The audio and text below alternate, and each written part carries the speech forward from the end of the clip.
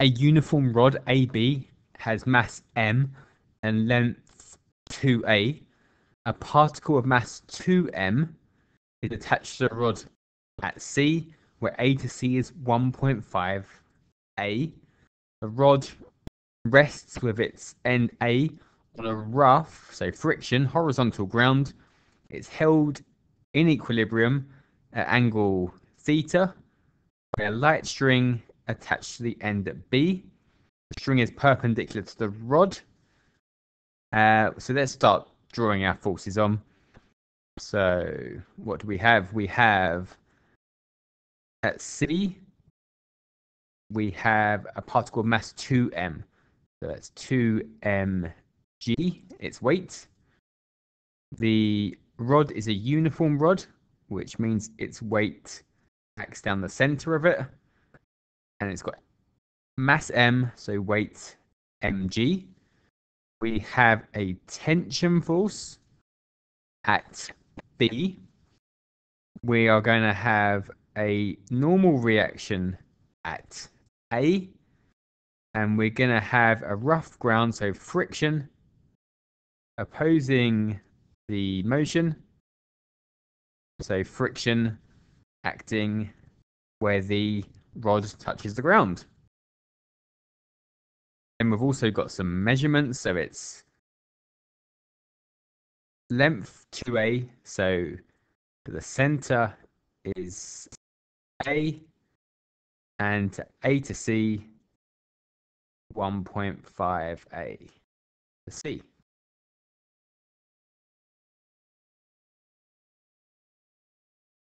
So, part A, explain why the frictional force acting on the rod at A acts horizontally to the right on the diagram. So why is friction going to the right? Because forces left equal forces right, and the tension, or part of the tension, acts to the left. There's no other forces left or right, so friction must be equal to that in the opposite direction. So forces left equal forces right.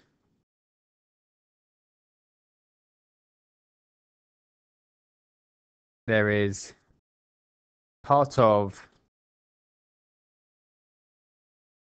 T force acting left, so T must act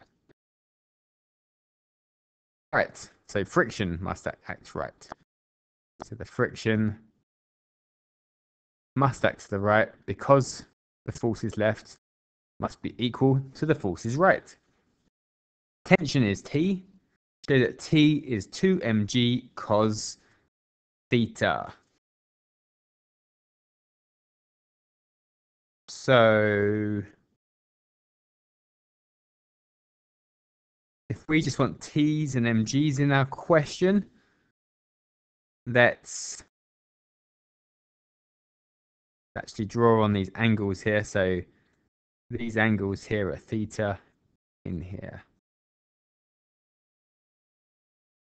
So if we take moments about A, then the R and the friction will be 0. So they'll be out of the question. So we'll just have mg's and T.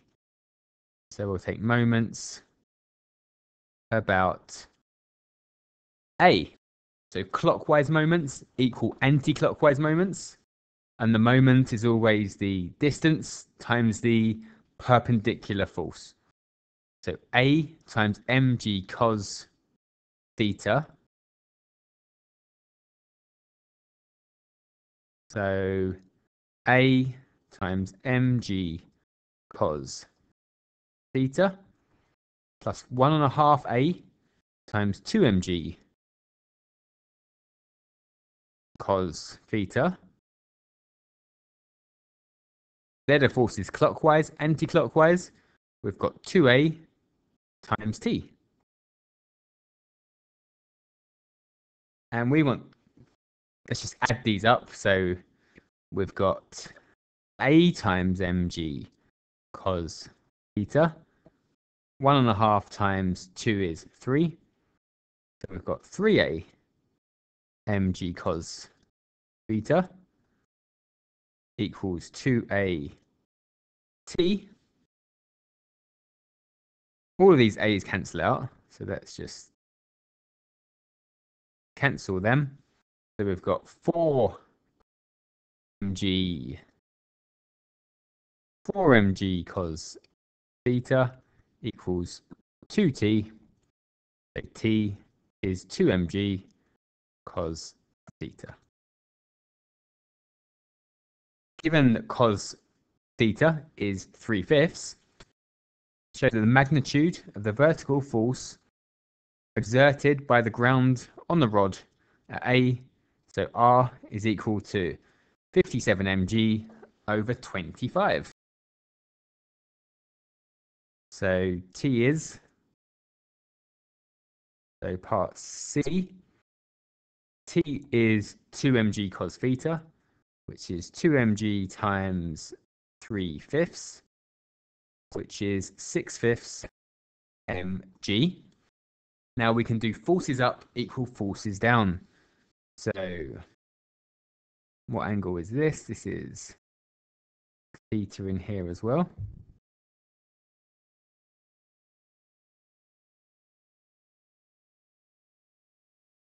So forces up. So T cos theta plus R equals going down 3 mg's. So 6/5 mg times cos theta, which is 3/5, plus R equals 2 mg and 1 mg, 3 mg's. So 6/5 times 3/5 is 18/25. 18/25 mg plus R is 3 mg. So to get R by itself, we just need to take 18/25 mg. So 3 mg, take away 18/25 mg. 3 take away 18/25 is 57 over 25. That's what we wanted. So R is 57 over 25 mg.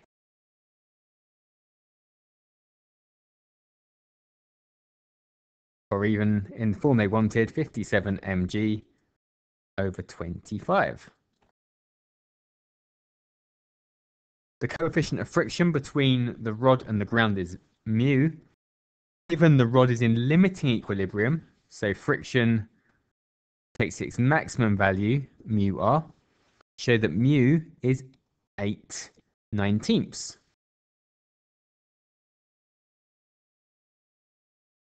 So the forces to the left equal the forces to the right.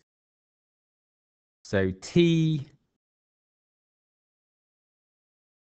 sine theta is to the left and friction is to the right. So T sine theta equals mu r. And we know what T is. T is 6/5 mg. So 6/5 mg sine theta. So cos theta is ka, adjacent over hypotenuse. The adjacent's 3, the hypotenuse is 5. The opposite must be 4. It's a 3, 4, 5 triangle. The Pythagoras triple again. So sine theta is so. Opposite over hypotenuse, 4/5. And that is mu times r, which we just worked out, 57 mg over 25.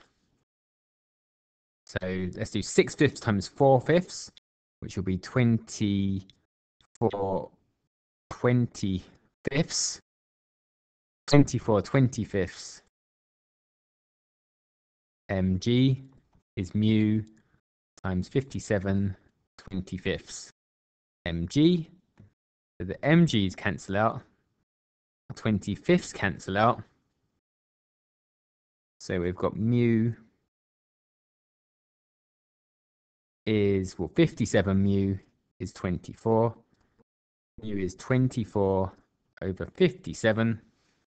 Divide the top and the bottom by 3, 8/19.